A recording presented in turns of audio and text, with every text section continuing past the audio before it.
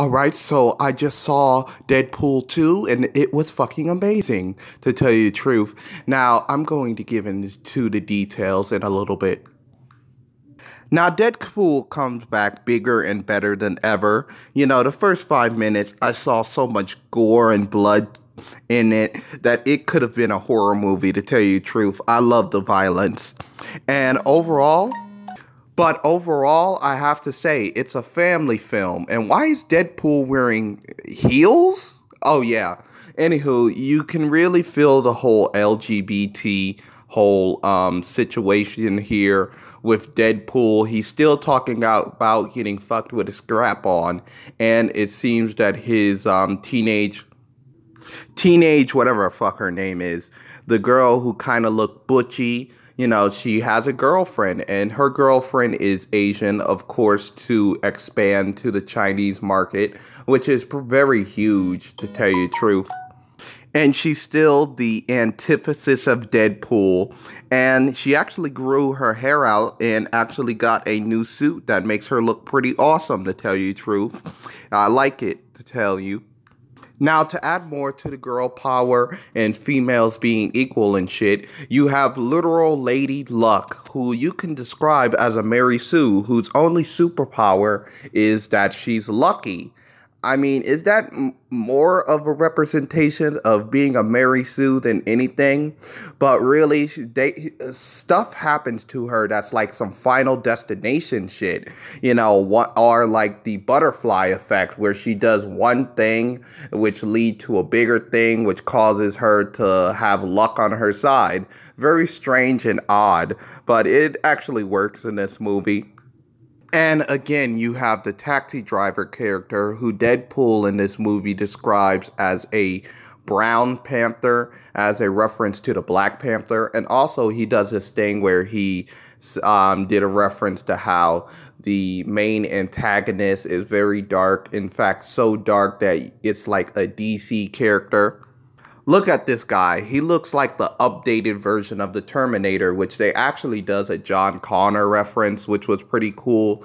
And the whole point of his character is that he has this child called Fire Fist. Fire Fist pictured here as, you know, the pretty much the mad millennial or the angry white guy trope. You know, of course, he's misunderstood and he's very much violent because it seems to be that he was sexually abused and physically abused by some religious leader. You know, probably a slight reference to the Catholic Church or anything. And that's why he's just have so much anger in his soul. And Deadpool and even the Terminator guy does a reference to how his mentor even runs like a pervert, and then they says that best friends kill pedos together. Very cool. And in true Deadpool fashion, he actually creates a antithesis of the X-Men and called it X-Force, which kind of seems like unneeded and necessary. And it shows because everybody in the X-Force, except for Lady Luck, dies. And dies in hilarious ways. There's this invisible guy. He dies because he hits some type of electric pole or cable wire. And then he just flat out dies. There's this guy who goes into a woodcutter and he dies. And of course, he has the power of throwing up like acid, and he throws up on some guy named Peter, who's just some regular guy. And it was so fucking hilarious. Now, one thing I can appreciate about this movie is the dark humor with the dark subject matter. As Deadpool, he loses his pretty much family, basically his girlfriend, because somebody decided to kill him. And of course, Deadpool's girlfriend gets shot. Now, I've seen where she got shot out, and it's not like she got shot in the head. I was wondering, why would Deadpool not stay and try to stop the bleeding? Because it didn't seem like that much blood for his girlfriend to die. And then I seen Deadpool, he went after the villain. And of course, I seen him give a hug to him. And then he threw him in a car. But I was really wondering, like, Why didn't Deadpool like try to save his girlfriend, at least stop the bleeding or something? Another thing I wondered is why was Karl Marx in the back of the X-Men's wall? Like I saw that and I thought, that seems a little strange. Why was Karl Marx in the back of the X-Men's wall? If you actually saw the whole thing where Deadpool was in the um, the whole X-Men's location, there was Karl Marx's picture in the back of the wall. Oh, yes, and another thing I wanted to add is that there was a lot of references to like race. There was this bit where Deadpool say, "Wow, there's so many old elderly," as in he was looking at the wall and he was saying, "Wow, there's so many old elderly men in this room. I should have brought my weight whistle." Like I thought that was funny. And also when he did the joke about the white guy wearing dreads and he say, "Wow, what power do you have? Cultural appropriation in the jail." I thought that was pretty hilarious. And when Deadpool says that the X-Men was a dated reference of racism, I thought that was so on point and cool. And also that scene where he says, he pretty much breaks the fourth wall and he asks, "Hey, where's all the X-Men? Y'all couldn't afford like new X-Men to be in this movie. Like y'all didn't have the budget." And then it shows that one scene where all the X-Men were hiding from Deadpool in that one room. I thought that was pretty hilarious. Now, here's two things I noticed. I did not notice a a Stan Lee cameo, and I also didn't notice how Cruz died. Like, what happened to Cruz? I did not know how he died or what happened to him. Also, I found it a little ironic that Cable, he decided to kill Fire Fist because Fire Fist killed his kids. But I wonder, how come he didn't, like, choose Fire Fist when he's, like, a teenager? Or at least in early 20s or something like that. How come he went after Fire Fist when he was a kid? Kind of a little bit ironic that you wanted to kill a kid for killing your kid.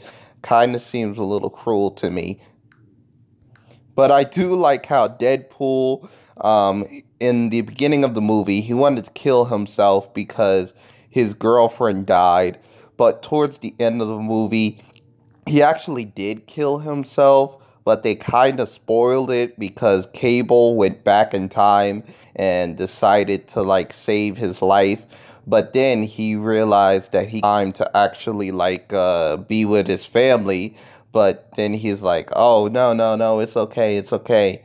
It's fine. I'm just going to like just stay here." But I'm wondering, won't that mess up with the time? And did he already create his daughter already? Because I seen he had a wife and kids. Like, how would that work? I mean, did he already create his daughter? And even if he did create his daughter, isn't he kind of leaving his wife and kid alone without a father or without a husband? Like, I thought that was a little bit strange. And furthermore, even if he had time to meet his wife again and create his daughter, he's like old as fuck. He's like maybe 40 or something. I don't know if that's gonna mess up with the timeline or what. But overall, pretty good movie. I like it. I like the whole thing where Deadpool says, "I thought you saw with your ears," stuff like that.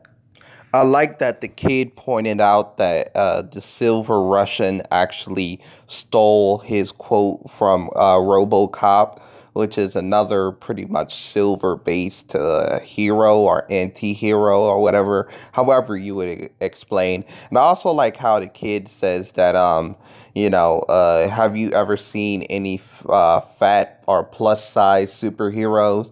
I really thought that was a cool reference. And now that I think of it, when they were in the jail, I saw men and women in that jail. And also, I saw, like, kids. Like, the kid was in that jail. Do they not have jails segregated by gender and also age, for mutants? I know that world probably see mutants as a mutant, but at least have a gender segregated by age, sex, stuff like that, because a lot of terrible things can happen. And another thing, they put Deadpool and the little kid in the same cell. What if Deadpool, God forgives, was like a pedo? Kind of like the kid's mentor. Didn't they think of that? Like a little strange. But overall, other than those problems, it's a cool movie. Check it out. It's a pretty good movie, and I'm going to give it like a 7 out of 10, to tell you the truth. Okay, so this is my first movie review, so please comment if you like it, leave a like, and I'm out, guys. So,